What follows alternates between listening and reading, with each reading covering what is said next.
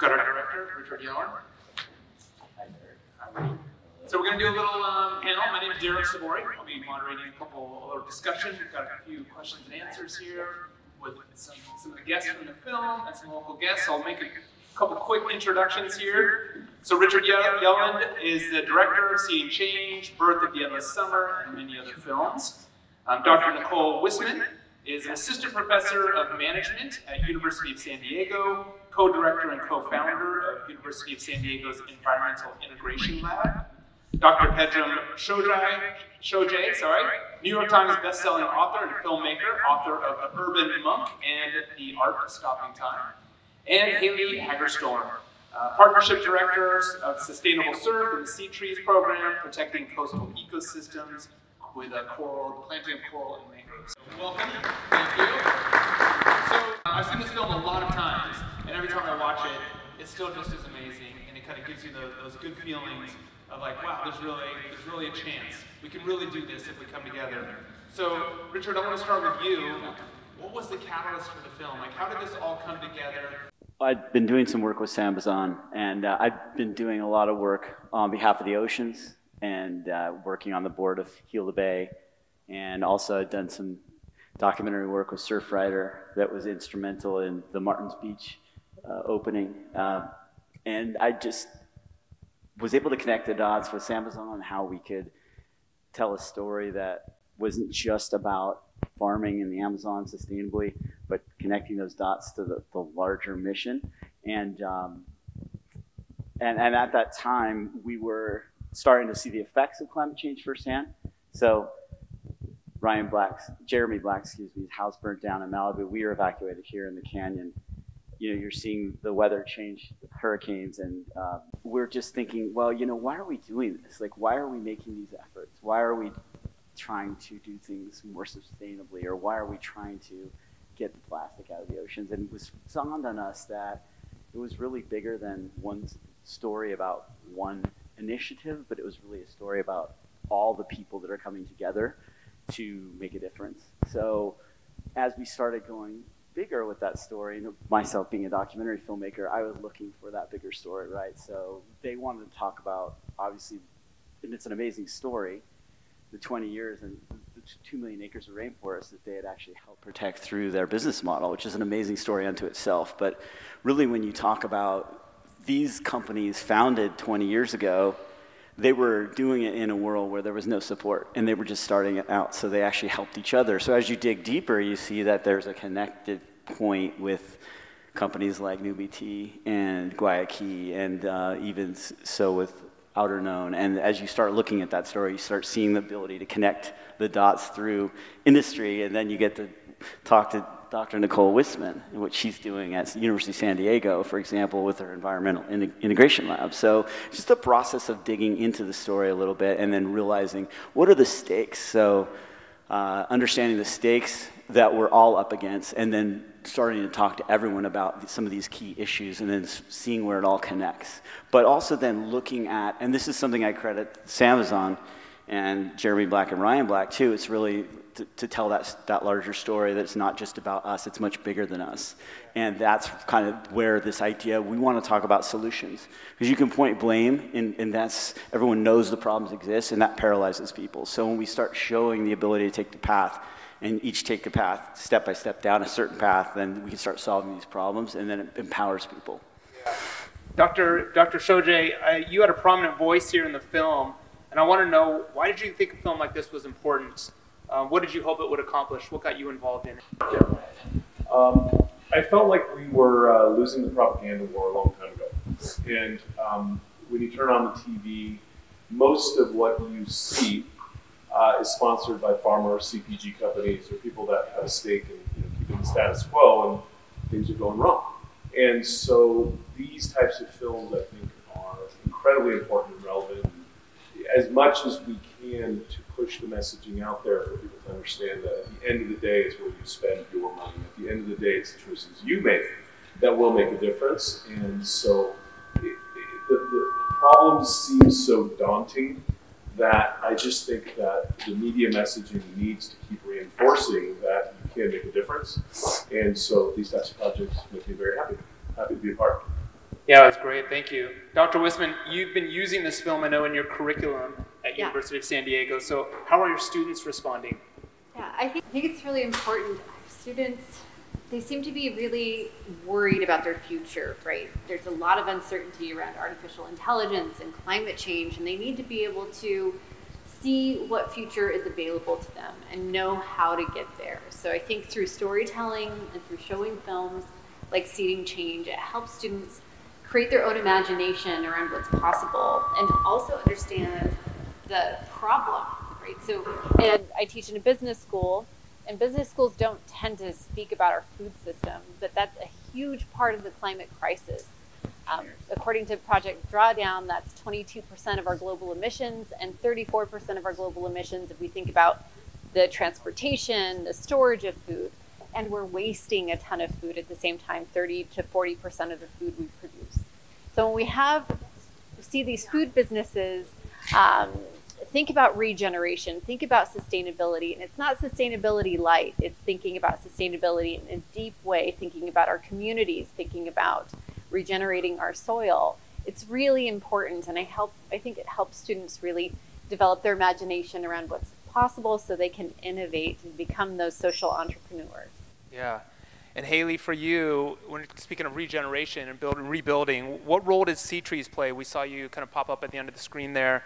How do you see brands like the ones that are featured here really contributing to building back and to this whole movement? Yeah, so we helped calculate the film's carbon footprint, which was then compensated for with Sea Trees, so protecting coastal watershed and planting mangrove trees in 2 different parts of the world.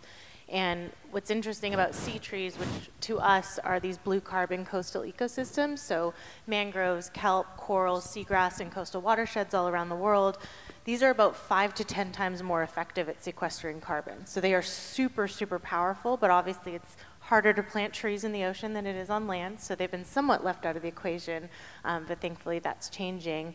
And as the partnerships director, I work with the brands that actually support our mission. We have some incredible brand partners that plant sea trees all around the world, whether it's compensating for their carbon footprint or just doing active restoration. And it really gives me hope that these companies are like investing in these active restoration projects. And supporting it, whether it's like a 1-for-1 model where they're planting a sea tree for every product sold, or maybe it's a campaign around Earth Month or World Oceans Day, but they're really stepping up to the plate. And what I've seen in the 2.5 years that I've been there is this huge shift in the types of companies that we're working with, where it started with these like more sustainably minded, the ones you would think of, right? And that's shifting a lot, and we're getting more into these mainstream brands that are like, oh, this is part of the solution, this is something we can do, and it's an easy story we can communicate to our consumers. Yeah, thanks for that. Go ahead, Richard. This is a good example of how this film is an actual exercise in voting with your dollar, in starting down a sustainability path, and how it can just one idea and learning one more thing and taking one more step, it just is a process. And everyone, and you like to talk about this as well, Derek, in your work, and you can talk a little bit about that, but with regards to like doing work with Sustainable Surf, the organization that works at Sea Trees, and working on their EcoBoard program and learning about sustainable surfboards and plant-based glassing. And then when they start planting sea trees and doing offset, we start thinking about our travel on our film and like, what's our carbon? So knowing Dr. Kevin Wilden over at Sustainable Surf, he's going to be calculating our CO2 on the travel here. So if I'd made this movie a year or two before, maybe I wouldn't have been thinking that way. But you know, it's daunting because we don't feel like we can do it. But the minute you start taking steps, like every step is important. So that's a good example. Yeah, I want to open it up. I've got more questions for the panel, but does anybody have a question or did the film spark anything for you that anybody wants to share? Go ahead. Thank you. What's an easy way to figure out which companies are sustainable so we do put our dollars where we should? Anybody want to take that? Well, so I work in corporate sustainability, and we help brands with anything from their footprinting, reporting, certification, benchmarking, storytelling. And I have a mug that I have that my students have given me because I do a lot of sustainability education as well, corporate training. And on it, it just says, it depends. Because it really depends on what you're looking at. It's very hard. Any company that says, we did it, we're sustainable, Rivian, for example, is all the great things, they're going to say, but we're missing it here, we're missing it here. Nobody can do it all because we're trying to dive deep into the supply chain from extraction to processing to manufacturing, human rights, biodiversity impacts, emissions, waste, water, hazardous chemicals. So it's very complex. So I think look for good certifications, look for good, honest, transparent storytelling with them being honest and upfront, saying, here's what we're doing, here's what we're measuring, here's where we're falling short, and it's a continuous journey.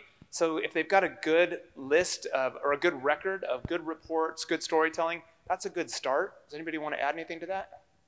I just love that you said what we're not doing or where we're missing the mark, because to me, sustainability is this like never-ending finish line. So the closer you get, the further it moves, because we're always innovating and it's getting harder and harder to be truly sustainable.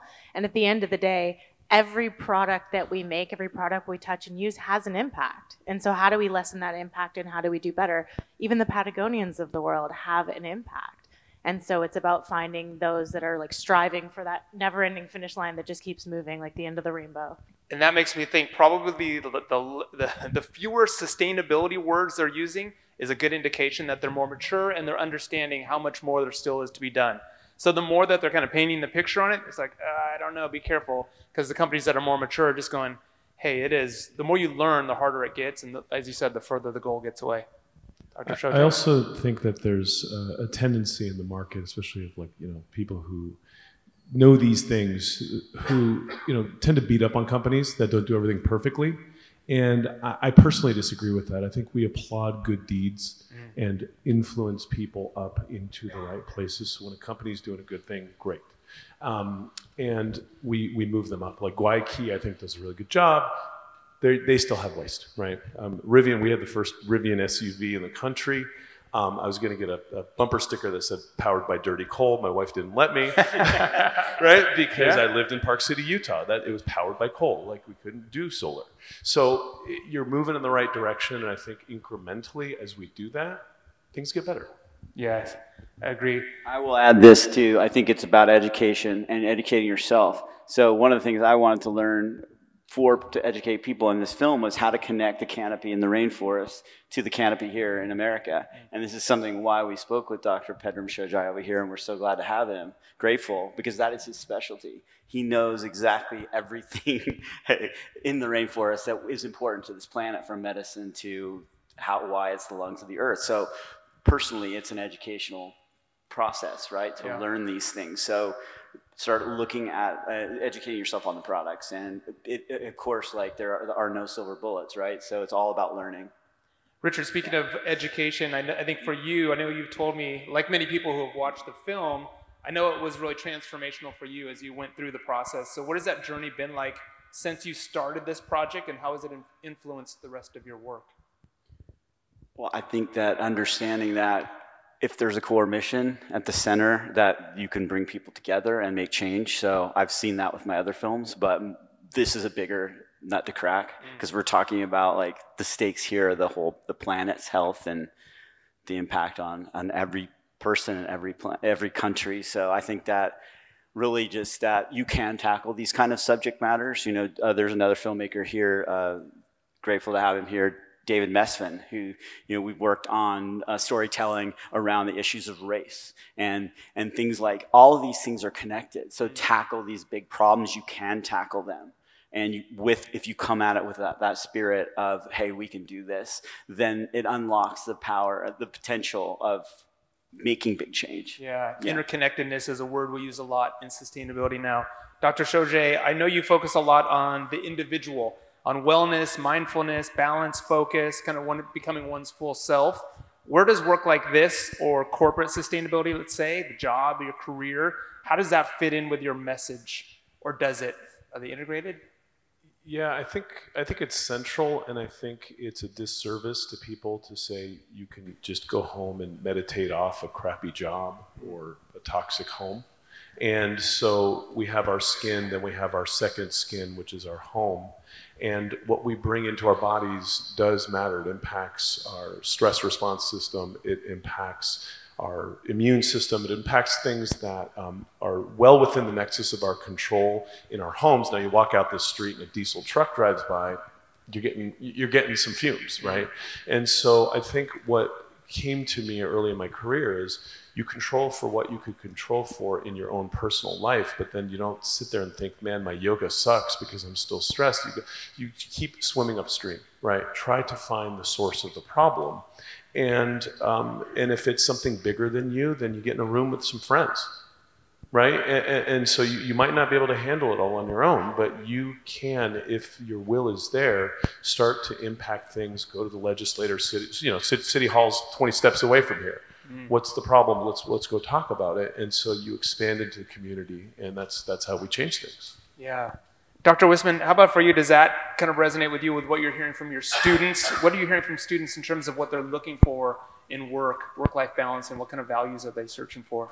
Yeah, I think particularly Gen Z, they're really concerned about finding jobs and careers that align with their values, right? So we see companies changing their initiatives and their human resource practices to align better with Gen Z and recruit talent. And I think this is really important because it helps companies change when we demand more from companies.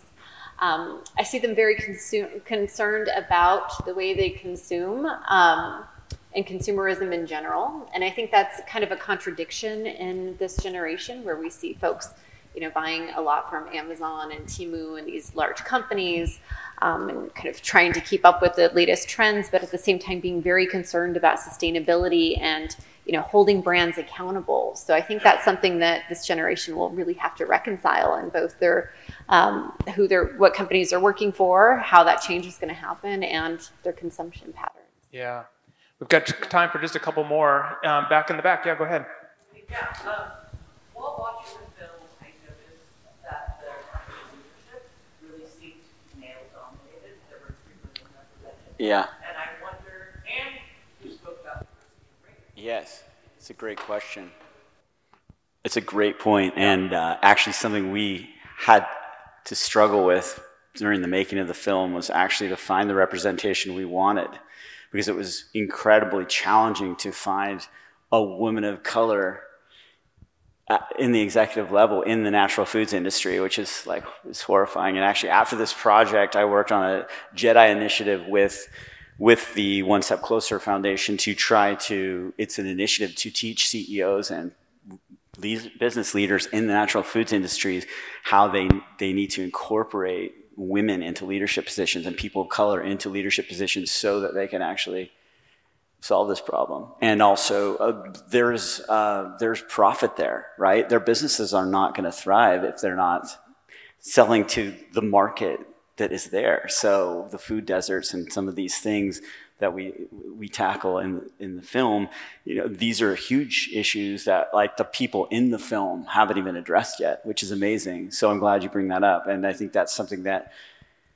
can't stress enough, that we need to, and it's just simply economics. And that's what amazes me too. It's not political. It's not even ethical in a way. It's more profitable. There's simply an economic reason for it. But I mean, we all as humans, I believe, why it's not political for me is that we all want the clean ocean. We all want the forests. We all want to help someone when there's an accident. So there's a basic human nature there. So that's kind of our goal, I think, is in connecting that and touching everyone that way. Yeah, that's a great question. Anybody want to add to that? Yeah, I'll add to that. So this is a whole area of research, right? Asking the question why. Why don't we see women and people of color and other underrepresented groups as founders of these large companies? And one answer is the access to capital and the types of companies they found and the types of questions they're even asked by funders, right? So how are you going to prove that your company is going to be sustainable financially over the long term? So I think it's really important to kind of reassess kind of gatekeeping and train folks to learn how to raise capital and learn how to build these companies and create these kind of networks that help foster a more diverse entrepreneur. Yeah. I know go ahead here, and then I'll get you in the back. Go ahead. I just wanted to say I think Richard did a wonderful job of taking a very complex concept and really identifying common areas of ground for every person, whether you live like this or not already, which in general we do. And I think that a lot of these questions, it would be so nice to have a community. As an example, when we first started buying organic things for everything 20 years ago, you go to our farmers market as a perfect example, and many of them grow organically, but they can't afford the certification, so they don't use pesticides. And then you decide, do I buy organically from someone who comes from farther away, or do I buy something that was grown organically from a local farmer? And I think all of those conversations are really important, so it's nice to have a community of people that can discuss that, and the pluses and the minuses and the pros and the cons, and I think it's a beautiful thing that you did. Thank you. Yeah, I agree, and I think that's the goal, is to get as many people to see this film as possible, and just to think about this idea of voting with your dollar and how much impact we have when we go out and shop and support the brands that are doing the things that we're looking for. How about back in the back? Thank you, Richard. Excellent film. Thank you, Mitch. I would love to share it with family and friends. Can it be streamed? Yes. Oh, good question. YouTube? It's right on YouTube, right? Yeah, it should be on YouTube. Yeah. Go to Seating Change Film. Oh, good question. YouTube? It's right on YouTube, right? Yeah, it should be on YouTube. Yeah. Go to seatingchangefilm.com, and you'll find different ways to watch it. All there. However you prefer to watch it, whether it's Amazon or YouTube. Yeah. Amazon without commercials, YouTube with commercials. Host a screening at your house. Yeah. Thank you, Richard. Following on to what you said earlier, I think as a species, we kind of very, very lazy in some sense. Yeah. Say, hey, go do the work, go find out what you really want. That's going to take a bit of work. Was there any sort of momentum for us to get towards a sustainability score metric or something, like we see with CO2 emissions? Governments get told to it, we do it, but to pick up a clothing, that label, see the number of those, on sustainability, which represents a lot. It might be difficult to manage and get corporations to want to do that, but is there any drive to kind of thinking that way, so it's easy for us to connect way down to that way? I can say real quickly, because I come from sustainability in the apparel industry and the textile industry. We've been working on that for years. There's a scoring system called the HIG, and it addresses facilities and brands. It is so hard, though, back to that idea of it depends. Like, how do you know? First of all, we don't do a good job. We don't have good traceability in our supply chains.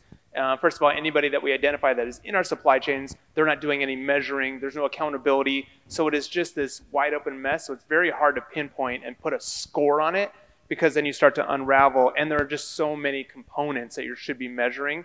So there is a scoring system, but they're very wary of making it public facing. So internally on the inside, the industry is scoring itself and keeping track of it, but getting it to the consumer is really complex. Is there any sort of body, etc., that has a website out there that you can type in the name of the company, and based on your own feedback of what you know provided? I mean, it could get... Good On You is one. I know that one. There's Good On You and a few others that have kind of popped up. Does anybody else know of a place where you go to find the best, the brands that you know are doing well? We find Made Safe to be pretty good for like cosmetics and brands. They look at 6,500 known or suspected chemicals, and they go through a third-party vetting system. It's hard, right? If you pay to play, then suddenly the rules get a little slack. So there's a few of them that I think do well. Made Safe's one. Yeah, and to that point, that idea of paying to play, I mean, even if you go and say, hey, we assessed something, was it self-verified? Did you bring in a third party to audit it and verify it? So it just gets super complex, very slow, very cumbersome, very expensive. So, but it's a great question. I know we probably don't. Website too. Oh, good, on the Seating Change website? For that reason. And one of the things we did want to give more tools to people who watch the film. That's the idea of having on the website. So there are resources there, but not as much as we would hope. Like, for example, there is a barcode reader where you could actually scan barcode. We weren't able to implement that, and I don't think it's quite ready, but there is something that exists. That's a barcode reader for this purpose, where you could actually go to the store and boom, barcode read and get the feedback on that product. Yeah. And that is like where we need to be, and that's what we wanted to have ready when we had the film ready, like having our own barcode reader. I feel like that's a next documentary. Haley, I've got one more question for you, because you're constantly checking in with, pitching, partnering with brands and companies. Are enough of them out there thinking the way that these companies in the film are? Do you feel I think hopeful? these are shiny examples. I wish I could say all my brand partners are that amazing, but there is a shift happening that I see, a really positive shift in, like I said, the evolution of the brands that we're working with that aren't the usual suspects that are starting to come to the table. And I think we were speaking earlier about, we're not just looking for the perfect ones, we're looking for the ones that are making progress, and can we help them with that progress along the way? So we have a vetting process, of course, but they don't have to check every box for us to want to work with them, because I think we can help shift them from the inside and by partnering with them. Yeah. Great, thank you. My last question, I'm going to wrap up here with this, is there's a vision I think that's presented in the film that I think ends with a really optimistic place. I think it gets to this point where we start off with a little bit of doom and gloom. By the end, you're like, you know what? Like I said, we can do this. So my question for each of you maybe is that optimism real? Do you feel it? And what's it going to take to get there? So maybe if we can end with a comment from each of you. Who wants to go first? Yeah, I'll start down there with Haley. I don't think I would get up and do the work that I did every day if I didn't feel somewhat optimistic. Yeah. And I think it's really important when we are overwhelmed, because there is so many complex issues, as we saw in the film, to like find those positive spots, those hope spots, as Sylvia Earle calls them, like these places and these people that are doing these incredible things, these companies that are changing the game, and like focusing on that, because it can get so overwhelming looking at the bad stuff. So find the good stuff, channel into that, find communities of people, find organizations to get involved with, and vote with your dollars. Good advice, yeah. Dr. Shojay? I mean, my optimism fluxes with what I had for lunch, really. Like, it's tough, right? There's a lot of bad news out there as a barrage, but I truly believe in the wolf that grows the one you feed. And so if you keep your eyes on this, if you surround yourself with people that are doing the right thing, and not so much make an echo chamber of your life, but continue to get data points in saying, yes, this is good, yes, this is working, yes, I'm doing the right thing. Other people see you and see a possibility, right? If you can't be the flame torch, like the flame holder, then that flame's not going to spread. And so for us, we have to get up every day. I get up and do my qigong and my yoga and all my stuff so that I could have enough enthusiasm and optimism to stay the course, right? And for people who are in this industry, it's exhausting sometimes, right? Because there's a lot of bad stuff out there. You have to stay the course because it's the right thing to do. And at the end of the day, we're doing it for the kids. Yeah, thanks. Dr. Wisman? I also share that cautious optimism that needs to be regenerated every day. But it's all we have is to be optimistic, because the alternative is to do nothing and continue on the trajectory that we're on. And that's just not an option for me. And I don't think it's an option for young folks who are going to inherit this climate situation. So we have to be optimistic. We have to move forward. It gets very frustrating with, incremental change. I think we need to move much more quickly and scale. And I think, these stories are really good examples of how to do this. So I'm going to try and remain optimistic. Move quickly and scale. I like that.